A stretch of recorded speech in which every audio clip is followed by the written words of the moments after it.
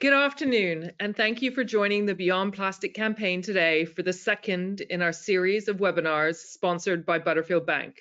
I'm Katie Berry, part of the Beyond Plastic campaign team, and I'm joined by colleagues Eric Hetzel from Bermuda Environmental Sustainability Task Force and McLean Smith, a fellow volunteer who will be presenting today. This is our second webinar of a four-part webinar series created in collaboration with the BEDC and sponsored by Butterfield Bank. The first webinar covered the problems with plastic and the health, environmental, and social effects that can arise from plastic exposure. A recording of this webinar is available on our Beyond Plastic YouTube channel and on the BEDC YouTube channel.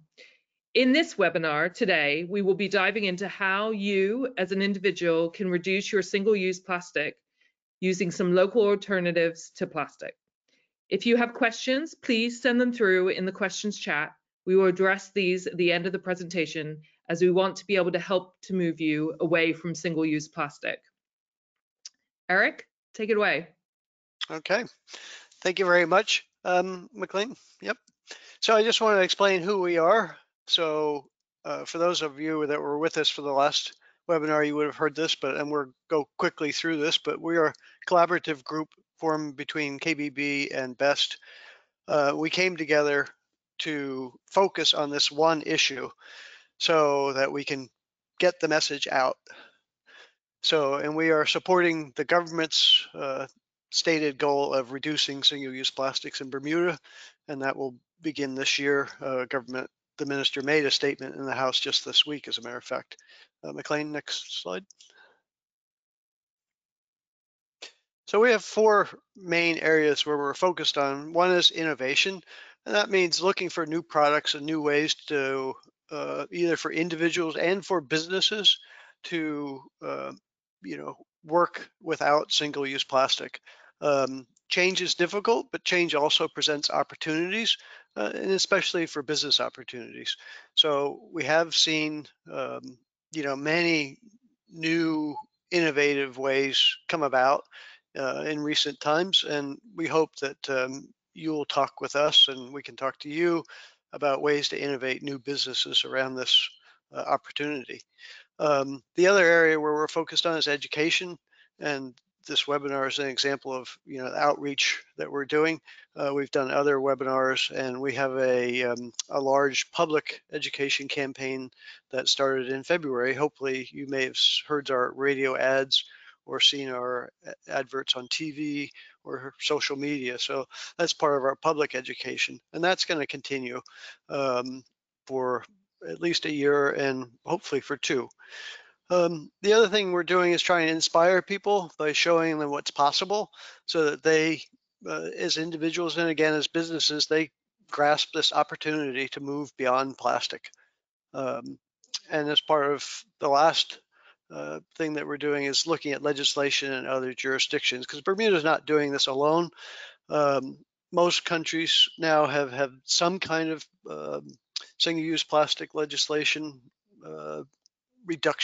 restrictions in place, and Bermuda again is about to embark on that same path. So there are better ways to do things sometimes, and so we're trying to look at the better ways and the best ways to move forward. But it is abundantly clear now that it is important that we do move forward on this, and people are supporting it.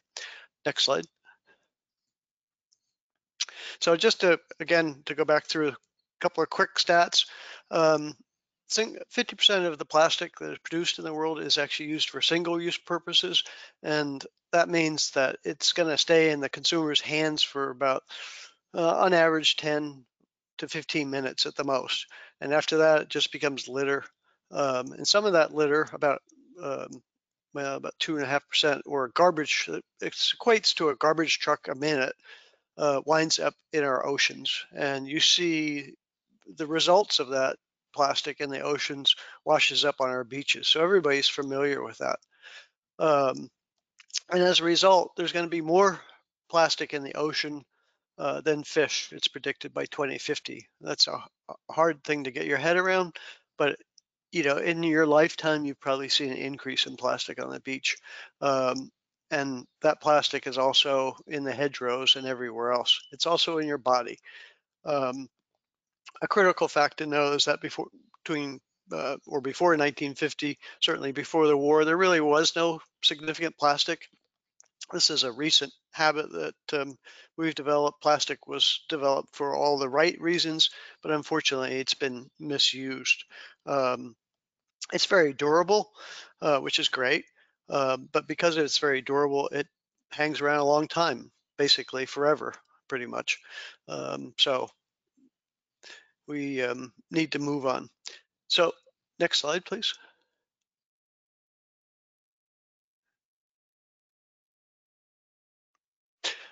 And this is the stunning statistic, is that plastic production is going to double. So if we think it's bad now, just hang around a little bit longer and it's going to get worse. Next slide. And the key thing to remember is it doesn't go away. So right there's a picture of a coffee cup. That's the inside of what most people think is a paper coffee cup, but unfortunately inside that, most paper coffee cups is plastic. And what's left when it degrades away, the paper, is basically just plastic. And that plastic will be in the environment for, thousands of years potentially, maybe forever. Next slide.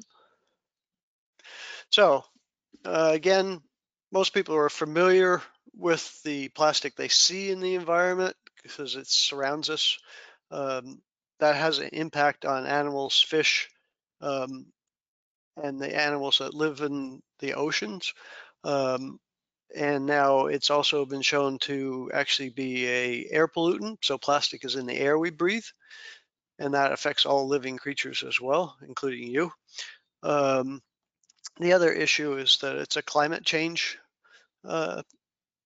issue because plastic comes from petroleum-based sources, and because of that, it's estimated that greenhouse gas emissions related to plastic production and use will increase to about 20% of greenhouse gas emissions in the next 20 years.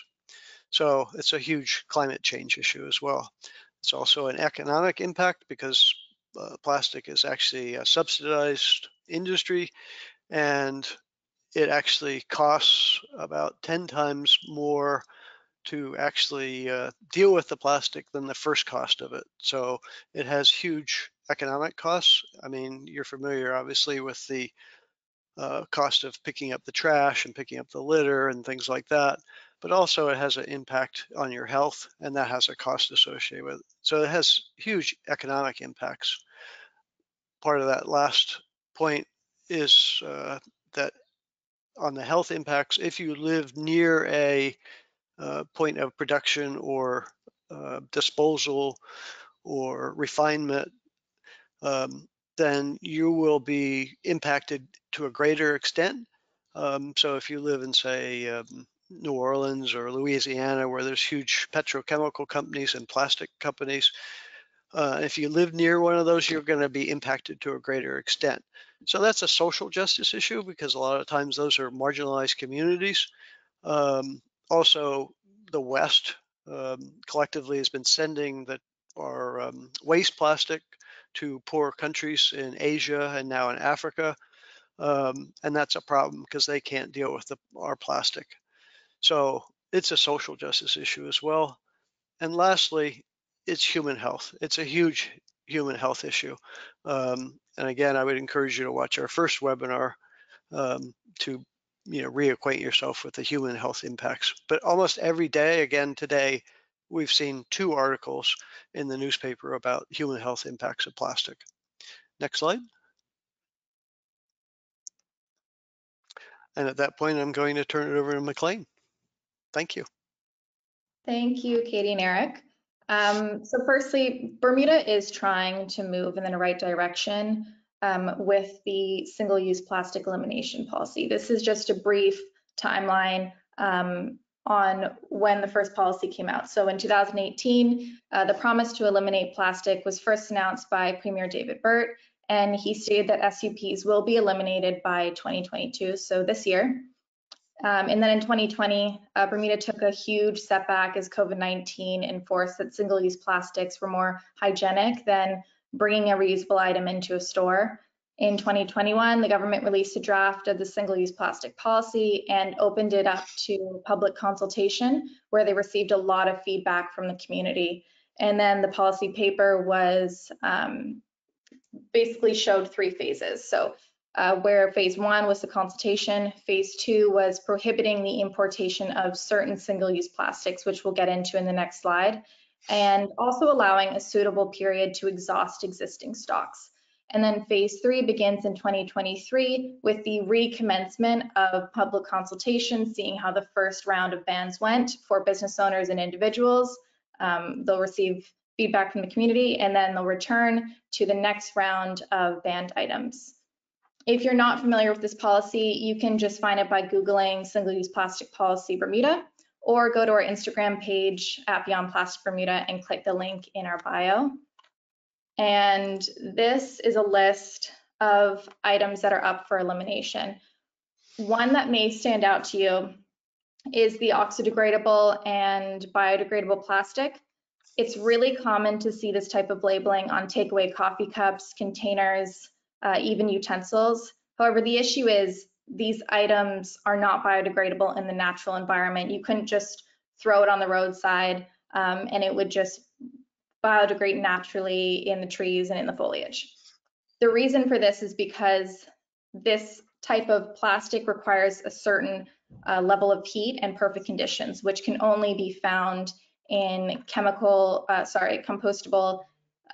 industrial recycling facilities. And these labels are no better for the environment than the average single-use plastic. It is a method of what we call greenwashing. And if you're not familiar with greenwashing, this is a term used to describe the process of misleading a consumer into buying eco-friendly products for economical gain. On the left, in the circles, are common things that you might see on products, common labels. Don't be fooled. These are labels that are found on items that feel a lot like plastic, but again, they are not biodegradable in the natural environment. But the certification you see on the right are regulated, and the proper certifications for a product that can biodegrade in the natural environment. So just keep a lookout if you're buying products for your business, and do your due diligence and double check on the actual labeling behind those products. And a common question we get is, so what about these compostable fiber-based containers? Well, the wonderful thing about these containers is that they are heat and liquid proof, which makes them really attractive for takeout food. However, they're made up of PFAs, and that's also a known carcinogen. And when this compostable container breaks down the environment, they are referred to as forever chemicals. They never leave the earth. The very compounds that make up PFAs and make these containers everything that they're used for, heat proof, liquid proof, are also the reason why it's really hard for them to naturally break down in the environment. It's also important to recognize, before we get into a list of alternatives or how you can live single-use plastic free, that we understand sometimes these plastic-free switches aren't possible depending on your lifestyle. And we aren't asking you to ditch plastic altogether, but Beyond Plastic Bermuda's goal is to make the transition to a single-use plastic-free island a lot easier for individuals and businesses. As we go through a list of alternatives to plastic products, we do try and focus on products that are available locally and are cost-effective for your business. So if you know someone that sells alternatives to plastic or has a plastic-free business model that they've been using for a while, the Beyond Plastic team is always looking for new products to recommend to consumers and to the public. So let's start off with some easy plastic-free alternatives to your everyday when you are out and about. The plastic-lined paper coffee cups. I'm sure some of us love to visit our regular coffee shop on the way to work or during our lunch break, and the easiest swap you can make is just to bring your own reusable coffee cup. The great thing is, a lot of these reusable cups are leak-proof and they keep your drink hotter or colder for longer. If you're a business, there's an opportunity there to provide an incentive, maybe 10 cents off your coffee if you bring your own cup. The other thing is plastic bags. Try to remember a reusable grocery bag. Paper, canvas, or cloth are usually the best. I usually keep mine in my car or my bike. There are also stores that offer small incentives if you bring your own bag. For example, the Marketplace takes 10 cents off your order. Another big one is plastic utensils and straws. There are reusable options that can be washed. If you're getting hot food takeout from a store and bring it back to your office to eat, try investing in a reusable cutlery kit. The photo in the bottom right is from People's Pharmacy. It's just taken from their website. And there are also reusable straw kits. So top left is from a smaller store called Little Roads in Bermuda. And another thing to mention is the best materials: stainless steel, glass, bamboo, canvas, paper. So any alternative made from those types are usually your best bet. Another one is tiffins. It's also the photo in the top right. Some stores will allow you to bring your own container in. If you're going to a grocery store to get hot food out, or if you're a business, consider taking the tiffin weight before filling it to encourage customers to bring their own container. There's also reusable schemes where consumers can return their container and have it filled for a discount. We'll highlight some of those types of business models in the next BEDC talk. And lastly, drinks. Often when you walk into a store, the drinks cooler is filled with plastic bottles, and it's so easy to just grab your favorite favorite drink if it's plastic is the only option. Although there are alternatives: Coke cans in stand-up bottles, aluminum water bottles, and it's important to mention that only 9% of plastic worldwide is recycled, whereas over 53% of aluminum and glass are recycled into new products. So try choosing options that will not directly contribute to waste, especially here in Bermuda, where we do not recycle plastic. And some of us have heard reduce, reuse, recycle, but we often forget refuse. Try and remember to double check for plastic utensils after picking up takeout. I know sometimes we'll get our takeout and we'll go straight home to eat it, and then we've just got this buildup of plastic utensils in a drawer in our kitchen. If you just double check beforehand before leaving the store, or maybe refuse them in the notes section of your order if you're doing delivery. Plastic bags are often given automatically, even if it's for 1 or 2 items. If you know you don't need a bag, just refuse. It's often something you need to get into the habit of remembering, but once you do, it's really easy to eliminate single-use plastic. Another area for plastic-free alternatives is shopping and in the kitchen at home. The most obvious tip is to bring your own shopping bag, as mentioned before. Another one is buying in bulk. And instead of pre-packaged meats and cheeses, which are usually wrapped in plastic, try going to your local deli and seeing if they have the same options.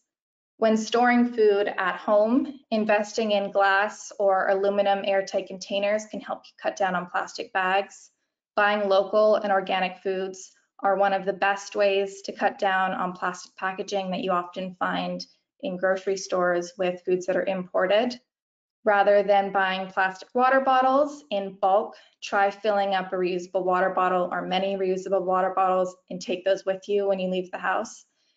They do have fancy water bottles where there's a filter built in, but filtering your own water is just as fine. There is some plastic fibers in tea bags as well, so loose leaf tea is another option. And ensure your trash disposal system at home includes blue recycling bags. And tips for when you're in the office. If your office has a coffee machine and it uses Keurig pods, for example, try switching to a brewed coffee pot instead of using a paper filter. Instead of using the Keurig coffee pods, and use a paper filter instead. And if you're getting takeout for lunch, bring your own container or cutlery. I have here BYOC. And a lot of companies have an ESG strategy, environmental social governance strategy, or a sustainability report. making sure your office has a waste reduction plan in place or proper recycling bins in the office is a really good method of ensuring your ESG strategy is progressing. Lastly, buying refillable products, cleaning products, and hand soaps or detergents. DE and Mortimer has a really good program where you can refill your cleaning products that you buy from them for a lesser price. Miles also offers a refill program. So just ask around to your different vendors. Things change, and sometimes they start embracing new sustainable business models where this is also an option. The classic 3 words that we hear all the time: reduce, replace, and reuse. Reducing our use of single-use plastics through these tips we have provided is a great place to start. Start replacing those plastic items with alternatives and reuse those alternatives as often as you can to avoid any type of waste buildup. And after giving you all these tips and all this information, what can you do next? Well, change is consumer driven. So simply turning down a plastic bag at the grocery store, remembering to decline takeaway utensils, asking cafes if they can fill up your reusable coffee cups, or even picking the aluminum Coke can over a plastic bottle. These are all small changes that can lead to less consumption. Educate your friends on this topic. Businesses, our next BEDC talk will highlight from local and companies abroad that have embraced a single-use plastic-free business model, and try and integrate some of these individual practices and tips that we've mentioned in this webinar into your business model. Makes it a lot easier for the consumer, and eventually it will be a dual benefit for the both of you. We are happy to answer questions specific to businesses. We are also happy to continue these lunch and learns at other companies around Bermuda. Show your support for the single-use plastic elimination policy, share it on social media or write to news outlets. Also be ready to give feedback in the upcoming consultations after the first round of bans. If you know someone with sustainable alternatives on the island or new business models, introduce us so we can get their product out there and highlight what they're doing. And finally, before we finish, this is a quote that we use quite often on the team. We don't need a handful of people doing zero waste perfectly. We need millions of people doing it imperfectly. So try your best to reduce single-use plastics. It's a lot easier when you start doing it. And thank you very much for having us. We welcome the floor to any questions. Please check out our social media pages to keep up with our campaign. Share what you like with your network and spread the news about our upcoming events using the hashtag SNTSUP, say no to single-use plastics. Thank you. Katie, I'll let you take over. Thank you, McLean and Eric, for all of that information. I think we expected a lot of people to have questions, so we're going to start there. And the first question is there anywhere in Bermuda to buy ground coffee that doesn't come in a plastic bag? I know that there are some metal tin brands, but I feel bad recycling those because it feels like such a waste. Well, I think I'll take that one.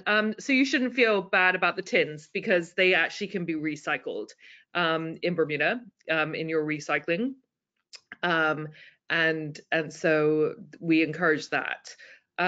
Certainly Rock Island, and they do their own.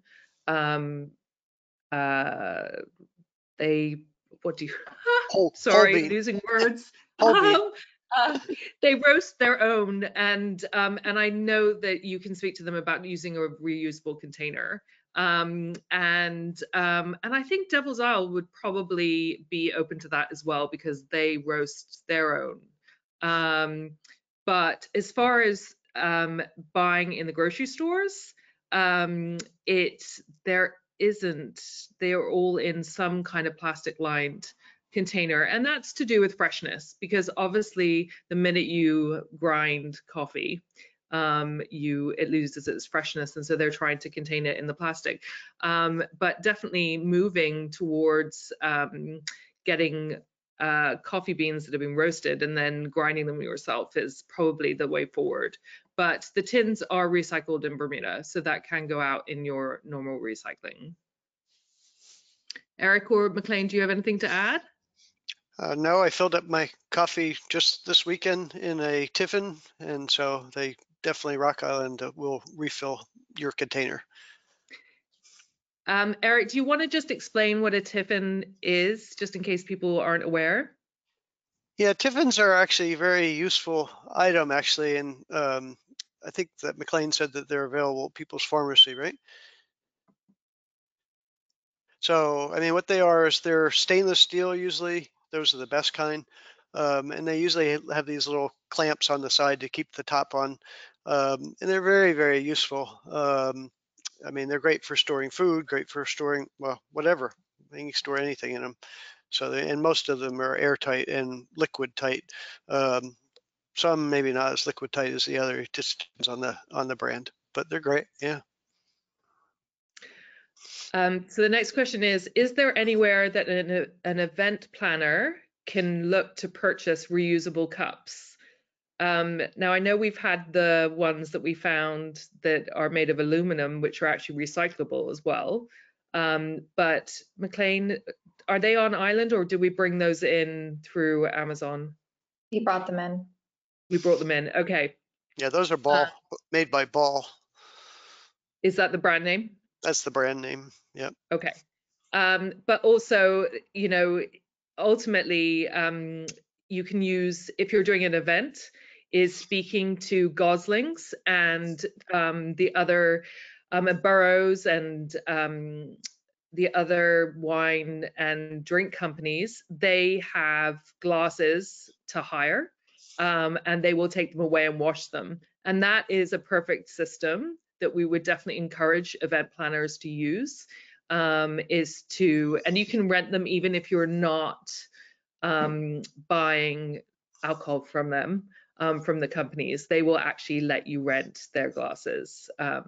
And so that's a great option. But obviously, if you're in an environment where you don't want glass, you're really looking at a heavier plastic that can be reused multiple times. You don't want the kind of single-use plastic cups, because once they're heated, you're getting that plastic. Eric can probably talk a little bit more in depth about that than I can. But these new cups that we found through Amazon are actually made of aluminum. Isn't that right, Eric? Yeah, that's correct. Yeah. And it's a good point or time to mention, there's a webinar today at 3 o'clock local time presented by an organization called Upstream. It's called Upstream Solutions. So if you Google Upstream Solutions, you can probably still register for that webinar. And that's about events, about how to reduce single-use plastic at events. And they also have a website where they have, tips, but they have a dedicated website or webinar today. Maybe you can get it after the fact, I don't know, but Yeah, and I think this is one of the things that we would like to encourage, is there's actually a gap in the market for somebody to start a business where they supply cups and other things for events and take it away and clean it, and so that every event can become zero waste and have less impact. And so, this is definitely something that we would encourage entrepreneurs in Bermuda, is to look at that model. And because we're seeing that popping up around the world, where new businesses are started, and they're completely about supplying products that can be used multiple times for events. Yeah, we're in the process of talking to 2 major events in Bermuda right now who want to become more plastic free or completely plastic free over time, for sure. So, it's definitely an opportunity. Okay, so the next question is, I noticed that you recommend aluminum food storage containers. Are these safe? Eric McLean? Aluminum food storage, it's more stainless steel. I'm not aware of any aluminum ones, and they may exist. Most of the food storage containers are stainless steel usually, so, or glass. And it depends on where you are and what you're doing with those. If you're at home, the glass containers are really nice, and they're available. Um, a lot of different places sell those. The hardware stores, like I know Masters sells them. I was in Oak Cafe, the new cafe, the other day, and they're selling them. And those are great for home or in the office. They're a little hard to transport, and that's where the Tiffin comes in because it's much lighter. So it's a much easier thing to take with you. So the next question is, it says, I remember when I was young, not overusing paper was a big push. Now it seems that we're going back to paper or wood options instead of plastic. Is there a reason that this was so heavily pushed in the 90s? And is there any foreseeable consequences to going back to paper and wood options? One thing that kind of brings to mind is, the plastic industry, which is part of the petroleum industry, has been pushing plastic on us for a very long time, and it was portrayed as a better substance. We now know better, and certainly all the ocean plastic that's washing up on our beaches in Bermuda tells us that. But paper and wood, we know a lot more than we did about that. We are certainly using, you think in an office environment, we use a lot less paper than we did previously, thanks to technology. So that's one thing to consider. We have sustainable forests and things, but you know what is, we need innovation and we need different business models, and certainly the reusable business model as opposed to single use, which the paper and the wood often is single use. It is better that we move to a more reusable model. I know that Eric probably has more to say on this subject, so I'm going to hand over to him. No, I think that's it in a nutshell. I mean, you're right. If we just simply move from whatever the number is, 100,000 plastic containers to 100,000 paper containers, will we have achieved anything? I mean, we will have achieved something. Certainly, it's healthier. It's better for the environment. But is it a perfect solution? No, not by any stretch of the imaginations. The perfect solution is reusables. So single use should only be really at the last, resort, really. So we have to try to eliminate waste, period. I mean, that's part of our goal. So the question here is, can a link for the registration for the webinar Eric mentioned be sent? Yeah, maybe somebody, yeah, a little nervous about, we've had so many tech problems today going offline and going up. I think I'm pretty sure it's upstreamsolutions.org. If somebody can type that in and I'll find it and put it in the chat. Yeah. yeah, okay. Thanks. Thank you, McLean. Welcome.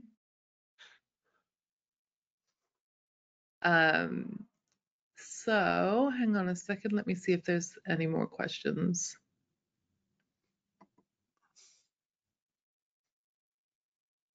Are there ways that we can reuse containers? Sorry, I don't quite follow this. Hang on.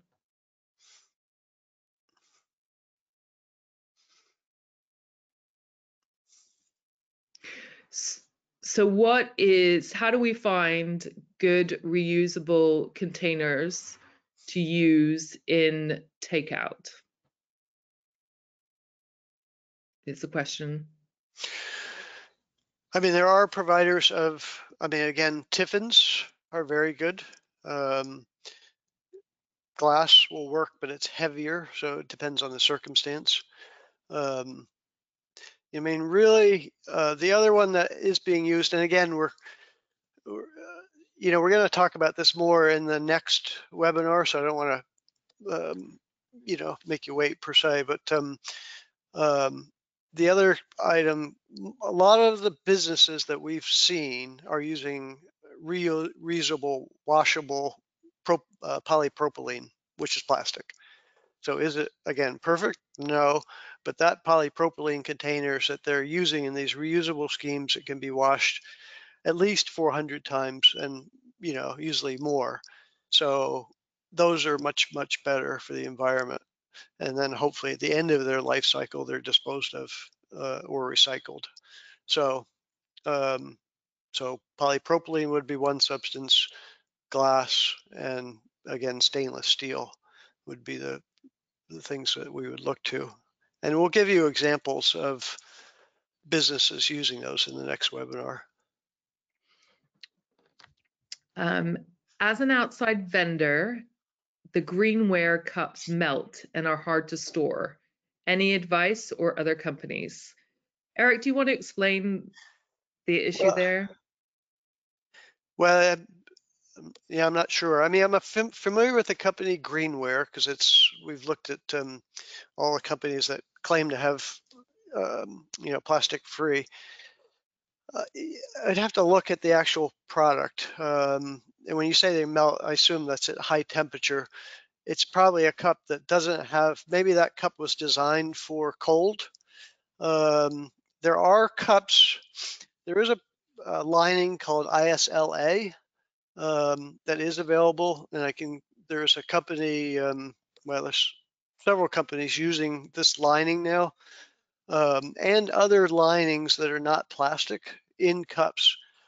And we're trying to find, we've spoken to the manufacturers. One is Colombier, and they are European, maybe the Netherlands, and they have cups that are lined with this ISLA coating, and those won't melt because we have them here. We've tested some cups and they work fine, for coffee and soup and things like that. If you take a cup that has no lining, the problem is, yes, it will absorb water and oils and things like that. So they need some kind of linings, usually, a non-plastic lining. I think, again, technology is moving very quickly. There is a type of plastic called PHA, not PLA. Don't be confused with it, because PLA is supposedly that's an industrially biodegradable plastic that you see a lot of. PLA is not suitable in our environment because we don't have an industrial composter. It's just plastic to us. But PHA, that's another one you're going to see more used in things coming in the future, I think. And that's a completely biodegradable, type of compound. But this other one is also these ISLA, and there's a few other ones as well. You're going to see more and more of these types of cups. Unfortunately, we may have to develop sources in the UK, frankly, and Europe, because the US is a petroleum nation, right? They make and they sell petroleum. They want to sell more petroleum and more plastic. So they're conflicted to some extent. On one hand, they're recommending, or certain organizations in the US are recommending, to give up plastic, but at the same time, they have a huge industry lobby in the petrochemical industry that's lobbying, against that. So there's more products coming out of Europe, frankly. And although, having said that, again, some of the wholesalers, I know Mortimer has talked and brought in supplies from an American company in Virginia, located in Virginia, and those are completely plastic free. Medical House, I know, has some containers. It's a line called Vanguard that they carry, Eco Products line, and that's plastic free. So again, but it's some of those, you have to look at the individual containers and see, are they coated with something else, or are they uncoated? If they're not coated, they're probably not going to hold hot stuff. You have to find something that's lined with a non-plastic lining. But they're coming, and it's becoming more and more prevalent. I mean, hot stuff is the tricky bit. Much more difficult than a cold substance, a sandwich box or sushi container or something like that that's not wet. Sorry, is that answer No, all no, of? no, that's perfect. And the thing that I would like to say is that we, meaning Eric, will will review any products that you might use to help understand if it's plastic or if it's not. Eric's done a lot of research over years of time, and he can look at a product and deduce whether it's being greenwashed or not. I'm starting to learn, but I'm nowhere near where he is. Um, and so if you have a question or you have a product that you think might work, send it to us, email it to us, and the team at Beyond Plastic can review it and give you feedback on it. Because there is a lot of greenwashing that's going on out there. And so we are here to help kind of navigate that because it is tricky. And certainly the thing that we really want to encourage in Bermuda is the reusable model, because ultimately, if you have something, I've just noticed that it says asking for Ashley's lemonade stand. And obviously, the containers of lemonade is how they make money. And so providing some kind of maybe a reusable container that is branded with Ashley's lemonade, and then when a person brings it back, they get a discount of some, in order to incentivize people to be more thoughtful, to use their own reusable lemonade or smoothie containers. And certainly I know with my kids, they love nothing more than a milkshake from Buzz 24 Hour Esso. And so they have their reusable smoothie cups or milkshake cups in their backpacks, and they can pull it out and go in and use them there. And so part of it is it's encouraging the individuals, encouraging everybody in Bermuda to think about using reusable containers. And that should hopefully benefit everybody because there is a reduced cost to the business because they're not having to buy cups. And it is a cup that, because it's a reusable cup, hopefully you will keep it and it won't end up in the environment or in the incinerator, and it'll be used time and time again. So we're definitely trying to encourage businesses to incentivize individuals to use reusable containers. Well, the other good thing about that is, I mean, you've touched on a good point, is that this is good business. So if the customer has a branded cup, they're more likely to come back to you to have it refilled, or a branded food container. So they're going to come back to you to refill that container. So that's good. The other thing is, by not having to purchase those throwaway items, you're saving money. So, California just brought in a law that requires businesses to ask whether or not takeaway food gets a utensil set or not, or food sachets and things. And in studies they did, they found, and I'm always dangerous to quote numbers from memory, but I'm going to say it's between like $5,000 and $7,000 a year these businesses on average saved by not including utensils. So it's good business. It's not only good for the environment, it's good business. So you get the customer coming back, and you save money. So McLean, you did a study on this as part of your master's. So why don't you tell them a bit about how taking out the cutlery makes good business sense? Sure.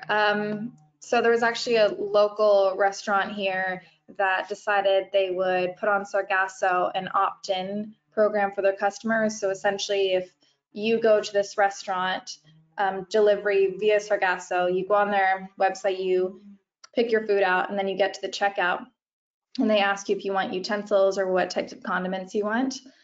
So that restaurant did it for 2 weeks, and they saved 176 utensils over those 2 weeks, which is really great. And I think they're still the only restaurant on the Sargasso platform right now that's actually doing that program. And that's an opportunity for other restaurants to follow suit.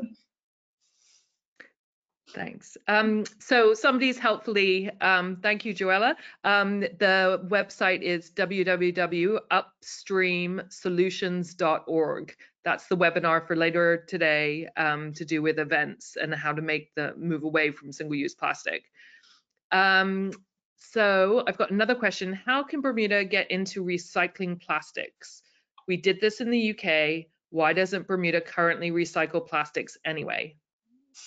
Eric McLean, do you want to take this? I think any of us can probably field this question. Yeah. I mean, unfortunately, recycling was a greenwashing, effectively, campaign mounted by the plastics industry, and they're still pushing it, unfortunately. But of all the plastic ever made, only 9% was ever recycled. Most plastic is not capable of being recycled, practically speaking. Some of it might be technically feasible, but very little of it is. The only one that has any chance really of being recycled is PET plastic, which is, think of a plastic water bottle. And even those can only be recycled 3 times. And after that, it has to be either downcycled or disposed of. And by downcycling, I mean turned into furniture or wood or something like that, plastic wood. So recycling is a myth, unfortunately. And it's widely acknowledged now that the plastics crisis, we cannot recycle our way out of this. We just make far too much single-use plastic. It might be applicable to multi-use plastic because we still, 50% of the plastic, even if we got rid of all the single-use, there'd still be 50%, that's makes up cars and airplanes and refrigerators and all the other hard goods that we have that have plastic in them. So there's a lot of plastic that still can, we still need to recycle, and it might be applicable for that, but not single use. Unfortunately, it's just not a way for us to move forward. And in the single use category, again, the big issue is health. I'd encourage you to go back and look at our first webinar. Anything that's in food contact has huge health implications. So there's another article in the Guardian today about health implications of plastic. It's just every day there's another health story. Yeah, and I think you're going to see plastic recycling in other countries disappear. I think it was a solution that was put forward to reduce landfill, and it's been proven that the recycling of plastic is not a very effective solution. And so I think that what you're going to see, and certainly I bought some bananas in the UK last week, and the plastic bag that the bananas were in, and we realized that it was only in that bag for branding reasons so that they could charge more because it said organic on it. That was made out of a plastic that is actually home compostable. So I think what you're going to see is that where possible, that kind of plastic packaging is going to be replaced with other materials that will hopefully be home compostable, because ultimately that's where you're wanting to move to. And I think plastic recycling, while lots of governments are talking about it, I think we're going to see that shift away from that over time. Now I've got something here in the chat that says, please remind us if the implementation of SUP legislation is on track as per the policy paper and SUP policy recommendations. Eric? Well, the minister spoke in the House Thursday, so he spoke Monday, was it, or last week, the end of the week, Thursday or Friday, he spoke in the House. And what he did is he announced the results of the public consultation, which was very detailed analysis showing that most people support the legislation. He spoke broadly about, supporting business and supporting the environment and trying to balance the issues. There was pretty good summaries in the newspaper, so you go back and Google that, you'll see what was said. But I mean, it looks like it will be implemented in some form in this year. It'll most likely be staged. I mean, certainly we would recommend it be staged because it takes a lot of adjustment. So I think that you'll see the low-hanging fruits, the easy things to give up will be done away with, restricted first. And then over time, they'll move to the more difficult things. But it seems to be on track. I mean, that's all we can say. I mean, yeah, I think in our correspondence this week with the government is the legislation is being drafted at the moment. And so you would have expected it to be that they're pushing hard to bring it in on time. It is politics. So we all know that, you can have a pandemic that suddenly comes up and suddenly you're not doing the things that you thought you were doing.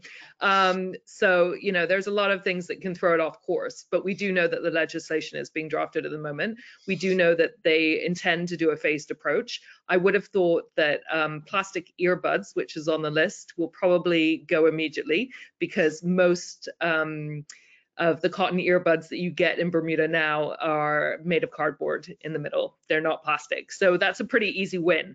Obviously, there are things that we know our business models are very dependent on. Styrofoam. So most of the grocery stores use a styrofoam tray in order to put meat on. And there is not a great alternative there are alternatives, but there are issues with the alternatives. And so we expect that to be a phased approach. And it might be that legislation comes into effect with that item in 18 months' time. And we know that the government plans to revisit things continuously. I think they're sort of judging it a little bit like the legislation that they have about you can't import carrots at certain times of the year and things like that. Is they want to be responsive. They don't want to penalize people. If you cannot get an alternative, then there has to be flex within the legislation to take care of that.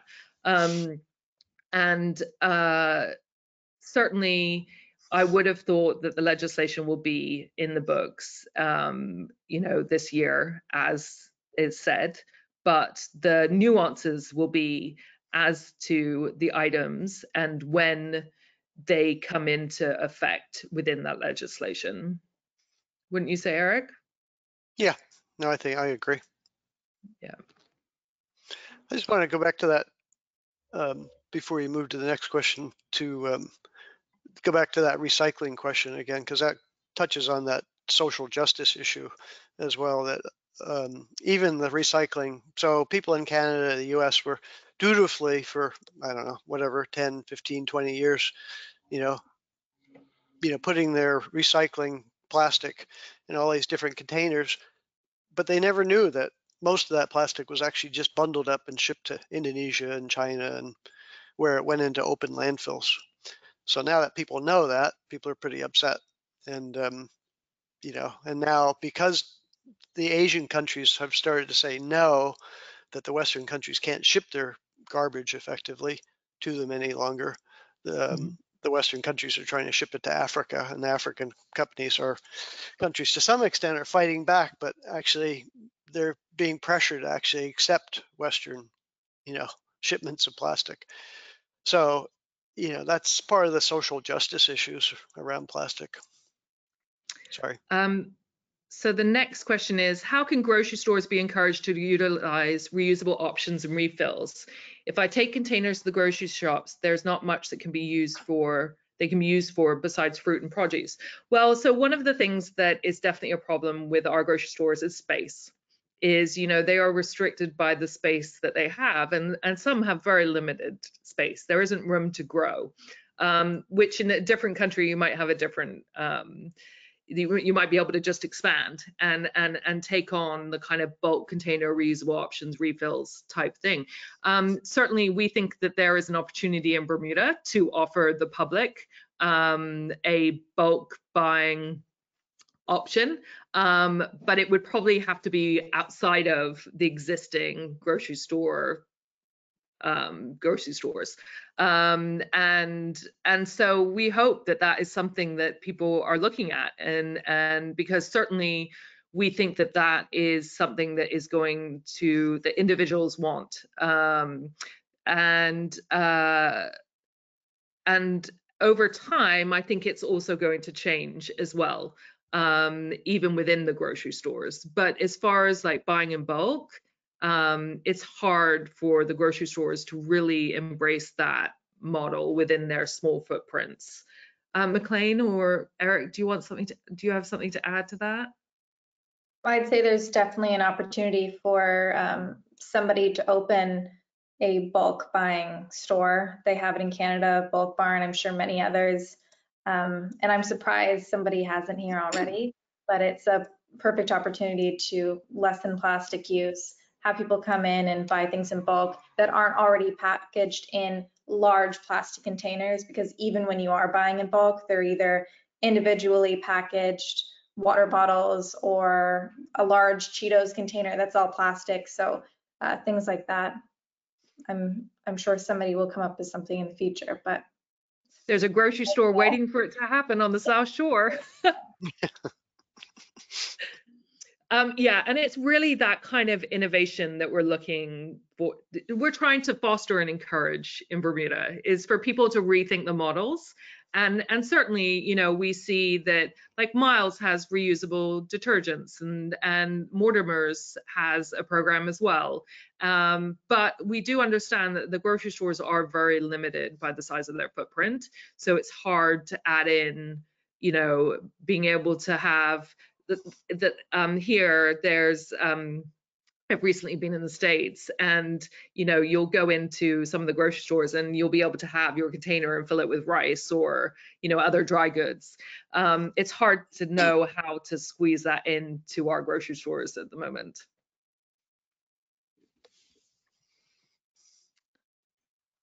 And that is all the questions that I have for the moment. Eric or McLean, do you have anything else that you would like to add? No, just thank you, everybody who's on the webinar. Appreciate your attendance, and you know, embrace the change, and you know, seize the opportunities that come out of it would be my, you know, recommendation.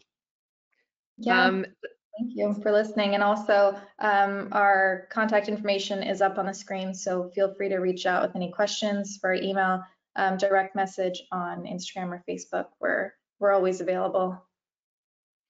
I encourage you all to sign up to the third webinar, which specifically looks at different business models that have been embraced around the world, companies that have used this as an opportunity. And thank you for joining us today, and thank you to Jamila Lodge and her team at BEDC for inviting us to speak, and to Butterfield Bank for making it possible. Together, we can move beyond plastic, Bermuda. Thank you. Have a good day.